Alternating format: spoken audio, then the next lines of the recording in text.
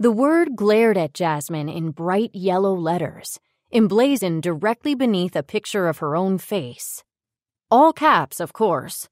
And below it, exclusive details from soap star Jasmine Lynn's humiliating breakup with rock star playboy McIntyre. "Who put this here?" Jasmine demanded, slapping her hand over the words, as if that could make them disappear, as if the whole embarrassing ordeal could be concealed so easily.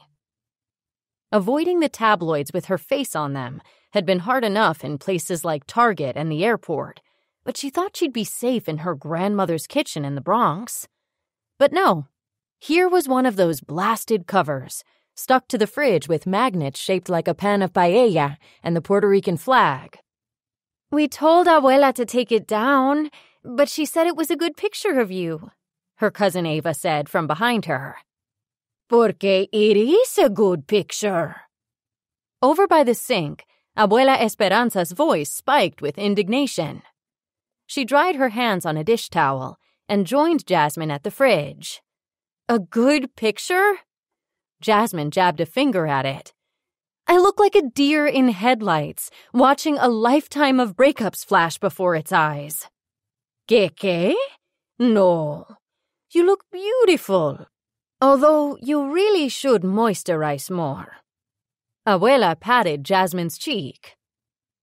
Jasmine ignored the dig about her skincare routine and peered more closely at the magazine cover. A paparazzo had snapped the photo on a rare rainy day in Los Angeles as Jasmine was leaving the salon where she got her eyebrows threaded. Pairing that headline, "Dumped," with that photo, bleary-eyed and frizzy-haired, made it seem like McIntyre had left her because she looked a mess, or she looked a mess because McIntyre had left her. Either way, it was unflattering and incredibly rude. And on newsstands and refrigerators everywhere, for all to see. "Just be glad you have an up-to-date photo on the fridge," her other cousin Michelle chimed in, with an exaggerated shiver from over by the coffee pot. "My most recent is from sophomore year of high school, when I still had braces and bangs." "That's also a good picture," Esperanza protested.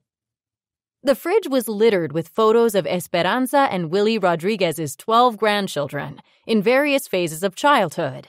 Never mind that all of them were adults now, held in place by a lifetime's collection of magnets from around the world. All of the grandkids were biracial, and Jasmine had often thought the range of skin tones on the refrigerator could have been used as a makeup foundation palette. Jasmine, Ava, and Michelle were all brunettes, but that was where the similarities ended. Michelle, whose father was Italian, had light brown eyes, a warm beige complexion, and straight hair.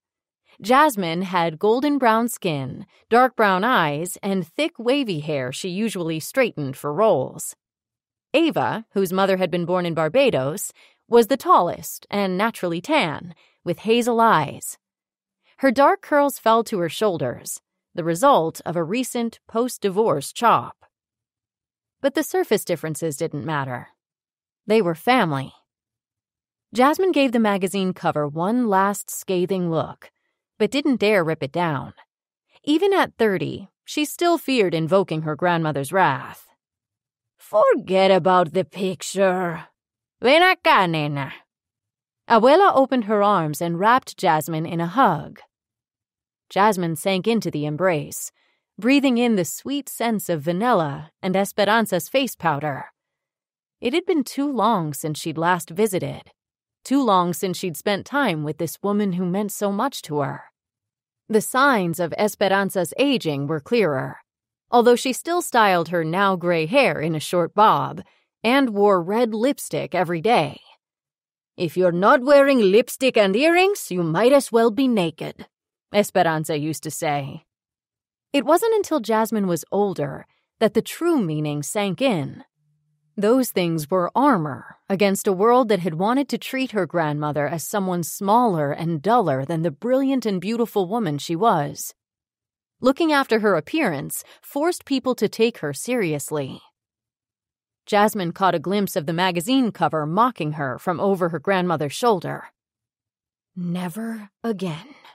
she promised herself. Never again would her dating life give the national entertainment media machine a reason to shine a spotlight on her. Jasmine Lynn Rodriguez was done with dating.